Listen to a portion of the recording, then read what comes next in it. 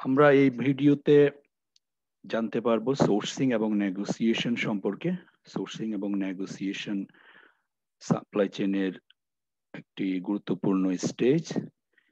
Sourcing stage মূলত যে কোনো পারচেজ করার প্রাক মুহূর্ত, যা প্রকিউরমেন্ট ডিপার্টমেন্টের একটি অংশ। যে কোনো ম্যাটেরিয়াল প্রসেস বা প্রকিউর করার আগে অবশ্যই সঠিক সাপ্লায়ার খুঁজে বের করতে হবে। কার্যকর সোর্সিং ব্যবস্থায় আপনি বিশ্বস্ত, সাশ্রয়ী এবং কোয়ালিটি সম্পন্ন সাপ্লায়ার খুঁজে নিতে পারবেন, যার মাধ্যমে প্রয়োজনীয় কাঁচামাল সংগ্রহ করা যাবে। ভালো সোর্সিং ব্যবস্থা প্রকিউরমেন্ট প্রসেসকে দক্ষ করে তুলতে সহায়তা করে। সোর্সিং হচ্ছে গুড কোয়ালিটি সম্পন্ন কাঁচামাল সাশ্রয়ী দামে ক্রয় করার প্রক্রিয়া। বস্তুত কাঁচামাল যত কম দামে কিনবেন, আপনার ব্যবসায় প্রফিট তত বেশি বৃদ্ধি পাবে। আবার বেশি সস্তা ও কম গুণাগুণ সম্পন্ন কাঁচামাল ক্রয়ের ফলে প্রোডাক্ট কোয়ালিটি কমে যাওয়ার সম্ভাবনা থাকে। তাই কাঁচামালের কোয়ালিটির দিকেও খেয়াল রাখতে হবে, কারণ একজন কাস্টমার কোয়ালিটি প্রোডাক্ট আপনার কাছ থেকে অবশ্যই প্রত্যাশা করবেন। এই স্লাইডে আমরা সোর্সিং এর যে 7টি ধাপ বা স্টেপস সেগুলো সম্পর্কে আলোচনা করব এবং আমরা জানার চেষ্টা করব কিভাবে সোর্সিং স্টেজ প্রক্রিয়াটি কিভাবে পরিচালিত হয়। প্রথম ধাপে দেখা হয় যে আসলেই সোর্সিং করার জন্য যে অভ্যন্তরীণ চাহিদাটা কি, এবং তা বিশ্লেষণ করে দেখা হয় আদৌ কাঁচামালের প্রয়োজনীয়তা রয়েছে কিনা কিংবা সোর্সিং এর প্রয়োজন আছে কিনা। কাঁচামালের প্রয়োজন নিশ্চিত হওয়ার পর মার্কেটে সাপ্লায়ারদের উপর একটি মূল্যায়ন করতে হবে। যথাযথ মূল্যায়ন সম্পন্ন হলে সাপ্লায়ারদের তথ্য সংগ্রহ করা হবে। এই সকল তথ্যের মধ্যে রয়েছে সাপ্লায়ারের মার্কেটে কি রকম প্রভাব রয়েছে, মার্কেটে তাদের কমিটমেন্টের অবস্থা কেমন, ফাইন্যান্সিয়াল স্ট্রেংথ কেমন, সাপ্লায়ার সম্পর্কে অন্যান্য অর্গানাইজেশনের দৃষ্টিভঙ্গি কেমন, ইত্যাদি বিষয়গুলো পর্যালোচনা করতে হবে। পরবর্তী ধাপে সোর্সিং স্ট্র্যাটেজি বা আউটসোর্সিং স্ট্র্যাটেজি নির্ধারণ করতে হবে। এই স্ট্র্যাটেজিগুলোর মধ্যে রয়েছে ডিরেক্ট পারচেজ, যার মাধ্যমে রিকোয়েস্ট ফর প্রপোজাল অথবা রিকোয়েস্ট ফর কোটের মাধ্যমে সাপ্লায়ার সিলেক্ট করা হয়। আরেকটি হচ্ছে অ্যাকুইজিশন, যার মাধ্যমে হয়তো পুরোপুরি অথবা শেয়ার হোল্ডার হিসাবে ডিজায়াবল সাপ্লায়ারের কাছ থেকে কাঁচামাল সংগ্রহ করা। আর তৃতীয় স্ট্র্যাটেজি হচ্ছে এগ্রিমেন্টের মাধ্যমে সাপ্লায়ার সিলেক্ট করা, যে সাপ্লায়ার গুলো প্রায়োরিটি বেসিসে যে কোনো পরিস্থিতিতে কোম্পানিকে কাঁচামাল সরবরাহ করবে। মূলত সোর্সিং প্রসেসে এটি একটি গুরুত্বপূর্ণ ধাপ এবং একের অধিক সাপ্লায়ার থাকলে প্রয়োজন অনুযায়ী ব্যাকআপ পাওয়া যায়। পরবর্তী ধাপ অনুযায়ী স্ট্র্যাটেজিগুলোর বাস্তবায়ন করার নিমিত্তে যে সকল ব্যবস্থা নেওয়া প্রয়োজন তা সম্পন্ন করা। সোর্সিং স্ট্র্যাটেজি প্রয়োগের মাধ্যমে সাপ্লায়ার সিলেক্ট করার পর তাদের মধ্যে প্রাইস নেগোসিয়েশন করে যোগ্য সাপ্লায়ারকে বিডিং প্রক্রিয়ার মাধ্যমে জয়ী করা হবে। এই ক্ষেত্রে অনেক প্রতিষ্ঠান রিভার্স অকশন সিস্টেম, মূলত বর্তমানে সবচেয়ে জনপ্রিয় এসএপি আরিবা এই সফটওয়্যার, সেটির মাধ্যমে বিডিং পরিচালিত হয় এবং বিডিং এর মাধ্যমে যোগ্য সাপ্লায়ার নির্ধারণ করা হয়। সর্বশেষ ধাপে সাপ্লায়ারদের পারফরমেন্স মূল্যায়ন করা হবে। পারফরমেন্স যদি এক্সপেকটেশন অনুযায়ী না হয় তাহলে নতুন সাপ্লায়ার সোর্সিং করতে হবে। সোর্সিং এর ক্ষেত্রে ভিন্ন ভিন্ন কাঁচামালের ভিন্ন ভিন্ন সাপ্লায়ার থাকতে পারে। এই 7টি হচ্ছে মূলত টিপিক্যাল সোর্সিং এর ধাপ। এর সাথে অনেক অ্যাক্টিভিটিস জড়িত থাকে, সেগুলো আমরা আরেকটি স্লাইডে দেখব।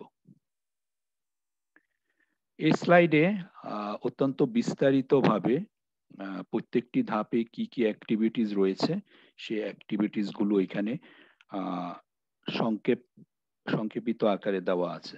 যেমন আহ, প্রথমে ডাটা কালেকশন এবং স্কোপিং। আসলে আমরা আহ, যেটা প্রথম ধাপে আলোচনা করেছিলাম যে সোর্সিং এর আসলে প্রয়োজন রয়েছে কিনা এবং তথ্যপাত্র সংগ্রহ করে তা যাচাই করা, সেই যাচাইয়ের অ্যাক্টিভিটিস গুলো এখানে দেওয়া আছে। যেমন finalise scope, collect item level data, define service requirements, review existing contracts, existing contract যেটা থাকবে সেটাকে আবার রিভিউ করা, আইডেন্টিফাই স্টেক হোল্ডার্স। এবং এই সোর্সিং করার ক্ষেত্রে যারা যারা এই সোর্সিং প্রক্রিয়ার সাথে জড়িত তাদেরকে আইডেন্টিফাই করা, develop baseline and saving methodology.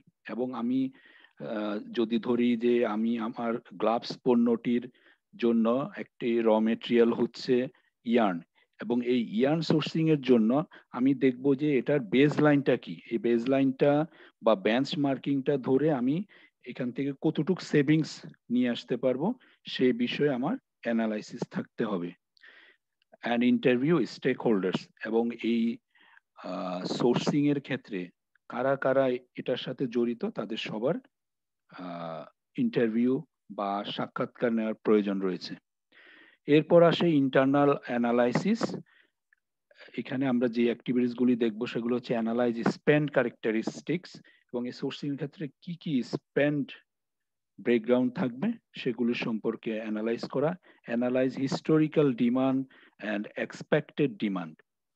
এবং এটাও অ্যানালাইজ করে দেখতে হবে যে আমি এই যে সোর্সিং করবো, এই সোর্সিং এর ক্ষেত্রে আমার ঐতিহাসিকভাবে আমার এটা ডিমান্ড কেমন এবং আমার এক্সপেক্টেড অর্ডার ডিমান্ড কেমন থাকবে সেই বিষয়গুলো অ্যানালাইসিস করতে হবে। Baseline current pricing, sourcing and buying practices. এবং বর্তমানে বর্তমানে কারেন্টলি আমরা যে বাইং প্র্যাকটিসটা করছি সেই বাইং প্র্যাকটিসটাকে আবার একটু রিভিউ করে দেখতে হবে। একই সাথে এটার প্রাইসিং এর কারেন্ট প্রাইসিংটাও রিভিউ করতে হবে। কারণ আমি যদি দেখি যে মার্কেটে আগে আমি যে প্রাইসে নিয়েছি হয়তো এই প্রাইসিংটা এখন একই রকম ভাবে বলবৎ নাও থাকতে পারে।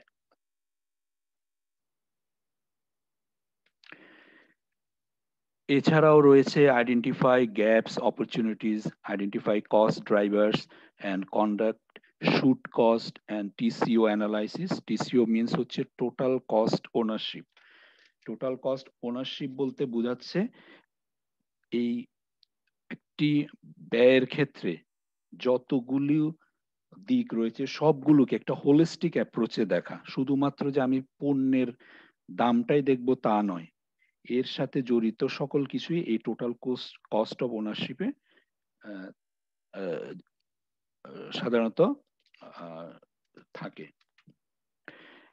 এছাড়া evaluate category critically business impact, এবং এই সোর্সিং ক্ষেত্রে বিজনেস ইম্প্যাক্টটা কেমন হতে পারে ক্যাটাগরি ওয়াইজ এটা ক্রিটিক্যালিটি দেখতে হবে। Understand pain points and challenge and opportunities. এটাতে কি কি আহ, সমস্যা থাকতে পারে এবং কি কি চ্যালেঞ্জ আসতে পারে, আবার কি কি অপরচুনিটিস থাকতে পারে সেই ব্যাপারেও বিশদভাবে অ্যানালাইসিস করতে হবে।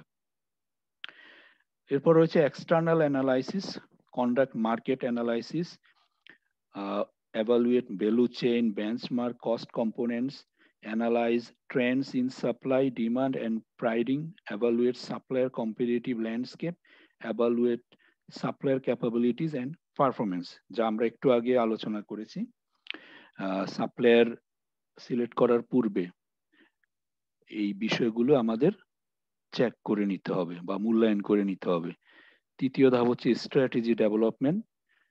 এটাও আমরা আলোচনা করেছি। এবং এই স্ট্র্যাটেজি ডেভেলপমেন্টের একটি গুরুত্বপূর্ণ দিকগুলি হচ্ছে demand management, shoot cost pricing, spend consolidation, competitive bidding, leverage purchasing, low cost country sourcing, supplier development, relationship restructuring, এবং কোয়ান্টিফাই অপরচুনিটি, এবং এর মাধ্যমে কি কি সুযোগ আসতে পারে। সোর্সিং লিভার্স থাকতে পারে, ইন্টারনাল প্রসেস ইমপ্রুভমেন্ট আসতে পারে, সাপ্লায়ার প্রসেস ইফিসিয়েন্সিস আসতে পারে, সাপ্লায়ার ইনোভেশন আসতে পারে, জয়েন্ট প্রসেস আসতে পারে। এরপর রয়েছে সোর্সিং এক্সিকিউশন, এবং আমরা এই সোর্সিং প্রক্রিয়াটা কিভাবে এক্সিকিউট করব, সেই এক্সিকিউশনের অ্যাক্টিভিটিস গুলো হচ্ছে ইমপ্লিমেন্ট সোর্সিং স্ট্র্যাটেজি, যেগুলো আমরা একটু আগে আলোচনা করেছি, ডিরেক্ট পারচেজ, অ্যাকুইজিশন এবং এগ্রিমেন্টের সাহায্যে সাপ্লাই সিলেক্ট করা, develop RFI, RFP and supplier selection criteria, develop negotiation strategy levers, conduct negotiations, online reverse auction where applicable, যেটা আমরা SAP বা সফটওয়্যারের কথা বলেছি, যার মাধ্যমে এই বিডিং প্রক্রিয়াটা পরিচালনা করা যায়। এছাড়া রয়েছে evaluate supplier on total cost ownership. এই যে টোটাল কস্ট ওনারশিপে দেখেন কি কি থাকে, প্রাইস, কোয়ালিটি, সার্ভিস, কাভার ফুল life cycle, total product life সাইকেলের পুরোটাই এখানে এই টোটাল কস্ট অফ ওনারশিপে থাকতে হবে। Review supplier and solution selection, savings and other benefits with stake holder. এবং সর্বশেষ ধাপের হচ্ছে ইমপ্লিমেন্টেশন। ইমপ্লিমেন্টেশনের অ্যাক্টিভিটিস গুলো হচ্ছে develop communication plan, change management plan. এই কমিউনিকেশন প্ল্যানটা করতে হয় কারণ এই সোর্সিং এর ফলে যে যদি নতুন কোনো সাপ্লায়ার হয় তার সাথে আমাদের কমিউনিকেশনটা কিরকম হতে পারে, এবং তার জন্য আমাদের যদি ম্যানেজমেন্টে কোনো চেঞ্জ আনতে হয় সেই চেঞ্জ ম্যানেজমেন্ট প্ল্যান থাকতে হবে। এস্টাবলিশ কন্ট্রাক্টস, এবং এই কন্ট্রাক্টস গুলো এস্টাবলিশ করতে হবে, এবং এটা হতে পারে লেটার অফ এগ্রিমেন্ট, তারপরে হতে পারে মাস্টার সেল সার্ভিস অথবা স্টেটমেন্ট অফ ওয়ার্ক। এর এর মধ্যে আরো রয়েছে সাপ্লায়ারদেরকে অনবোর্ড করা, তাদেরকে সিলেকশন প্রসেসে নিয়ে আসা, implement savings and compliance tracking and reporting, set up ongoing supplier management plan. মূলত এগুলি, এই অ্যাক্টিভিটিস গুলো সোর্সিং প্রক্রিয়ার সাথে সম্পর্কিত। অনেক কোম্পানিতে সব অ্যাক্টিভিটিসই করতে হবে এমন না, অনেক কোম্পানিতে আরো কিছু অ্যাক্টিভিটিস হয়তো অ্যাডও হতে পারে, বাট ওভারঅল এটা একটি সোর্সিং প্রসেসের একটি ওভারঅল গ্রাফ বা চিত্র। আমরা এখন দেখব একটি ফ্যাব্রিক সোর্সিং এর যে ফ্লো, সেই ফ্লোটা দেখব। যেমন নর্মালি এই সোর্সিং যখন শুরু হয় তখন শুরু হওয়ার আগে এর একটা স্যাম্পলিং থাকে। আমি যে ফ্যাব্রিক সোর্স করব, প্রকিউরমেন্ট টিমকে একটি স্যাম্পল দেওয়া হয়, তখন এটা টেকনিক্যাল অ্যানালাইসিস সহ দেওয়া হয়। টেকনিক্যাল অ্যানালাইসিসের পর ভেন্ডর এভলিউশন সিলেকশন করা হয়, তারপর অর্ডার প্লেসমেন্ট যদি ওকে হয় তাহলে এটা বায়ারের কাছে সাবমিট হবে, এবং স্যাম্পলিং টেস্ট এগুলি সম্পূর্ণ হওয়ার পর বায়ারের কাছ থেকে ফাইনাল অ্যাপ্রুভাল নেওয়া হবে। পরবর্তীতে এটা বাল্ক প্রোডাকশনে চলে যাবে। আর যদি না হয় তাহলে এটা আবার রিডুতে চলে যাবে। রিডুতে গিয়ে যদি এটাতে কোনো ওয়ার্কিং থাকে সেই ওয়ার্কিংটা করতে হবে এবং আবার রিসাবমিশন করতে হবে।